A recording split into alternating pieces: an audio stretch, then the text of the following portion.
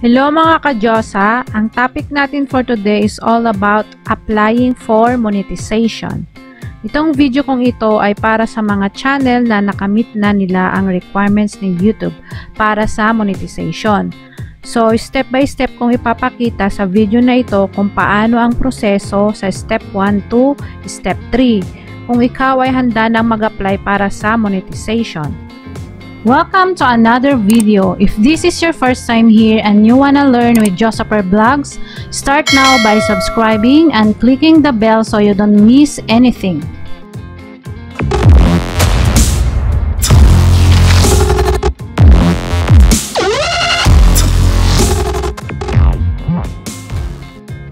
Sa pag-apply ng YouTube monetization, mag-open ng browser, pumunta sa YouTube, and mag-login sa iyong account.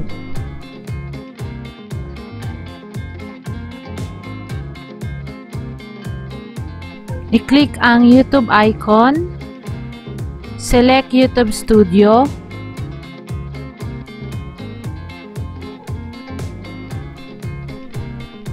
sa kaliwang bahagi ng iyong YouTube Studio, pumunta sa monetization. Kapag na-meet mo na ang requirements na 1K subscriber at 4K public watch hours, maaari mo nang pindutin ang apply now para mai-start na ang iyong pag-a-apply. I-click lang ang apply now, then ipupunta ka na sa channel monetization at dito mo isasagawa na ang pag-a-apply. Sa step 1, i-click lang itong start. Lalabas ang YouTube Partner Program Terms. I-check ang I accept the YouTube Partner Program Terms, then accept terms.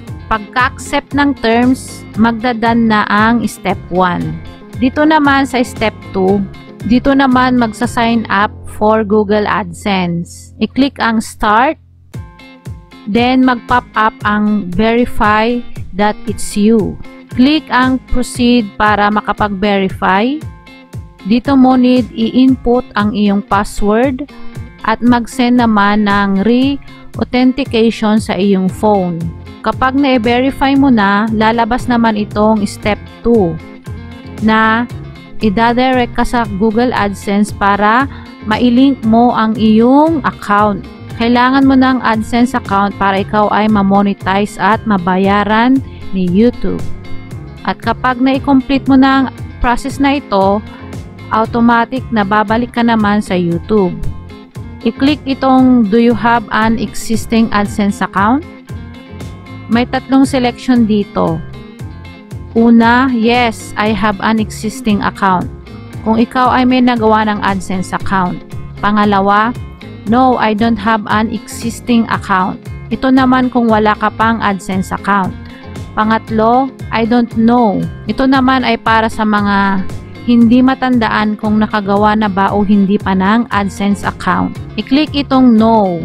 I don't have an existing account. Dahil ngayon, ang new rule ni YouTube is hindi ka pa pwedeng maggawa ng iyong Adsense account hanggat hindi mo nakokompleto yung requirements. And then, click ang continue. Then, choose an account. Mapupunta ka na sa Google Adsense para makapag-sign up ng iyong Adsense account.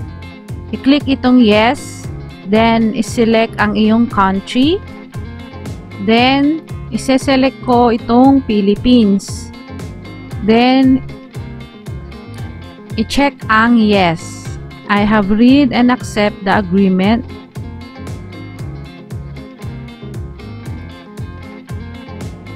I-click ang create account. I-click ang get started. Dito mo na ilalagay ang iyong payment address details. Piliin lang dito sa account type ang individual. Ilagay ang iyong complete name, complete address, city, postal code, and then i-click ang submit. After may submit ang iyong payment details, i-click ang redirect. And then, makikita mo na sa monetization sa step 2 is in progress na. Usually, sa process ng step 2 is 24 hours. And kapag approved na ang iyong step 2, makikita na dito ang done. Then, yung step 3 is naka-in progress naman. Ibig sabihin, ikaw ay under review na. At dyan po nagtatapos ang ating tutorial about sa kung paano makapag-apply sa YouTube monetization. Hanggang sa muli mga kadyosa, God bless us all. Bye-bye! Subscribe now